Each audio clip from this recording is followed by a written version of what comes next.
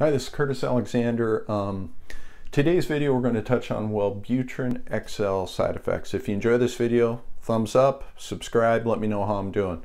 So Wellbutrin is also known by the generic name Buproprion. So they're both available in the XL formulation, which is the once a day formulation.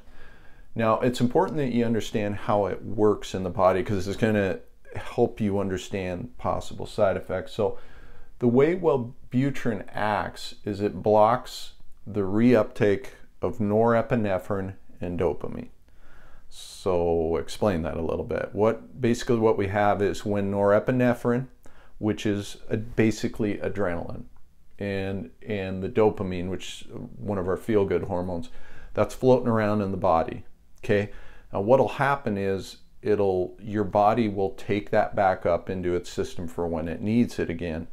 Wellbutrin blocks essentially the body from taking it back in or doing that reuptake process, which means the end result is you're going to have more norepinephrine and dopamine floating around in the blood that can act in the body. And again, if it's adrenaline and kind of a feel-good hormone, the side effects that we see make a lot more sense.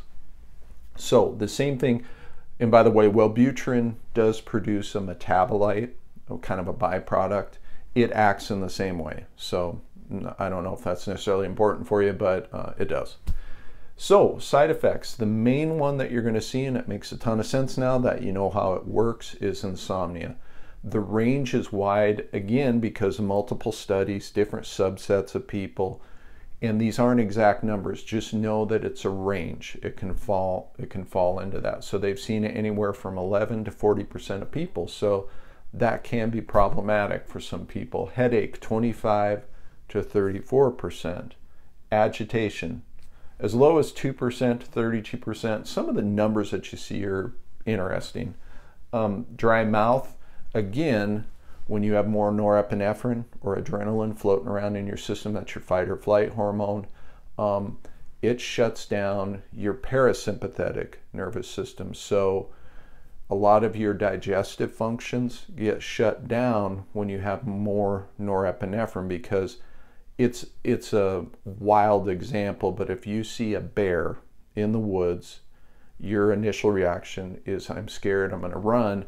So your body is not worried about taking care of digestive functions. It's not worried about quieting you down to go to sleep. So again, the dry mouth can be problematic. And constipation, again, these sorts of functions in your body, they don't get shut down, but they get lessened.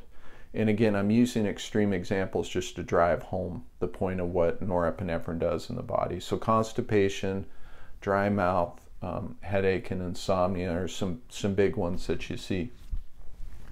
Now, because of some of the digestive functions, people ask all the time, particularly when it comes to antidepressants, am I going to gain weight on this? And actually, if somebody's really concerned about weight gain, Wellbutrin is a good one to use because you tend to see the opposite. You actually see weight loss in 14 to 23% of people. It really just, with Wellbutrin, what I find is a lot of people use it, but it depends on if they're going to experience some of these side effects. Because if you're one of the folks that falls into this category of experiencing some of these side effects, they tend to get off it right away. But again, it's a very popular drug used in a lot of folks. So it is very well tolerated despite what they've seen in studies. So just keep in mind that if weight gain is a concern, Wellbutrin is a good one to use. So we have Wellbutrin XL side effects. Again, any questions, comments, drop them underneath the video. I'll do my best to answer those. And until the next video, we'll see you then.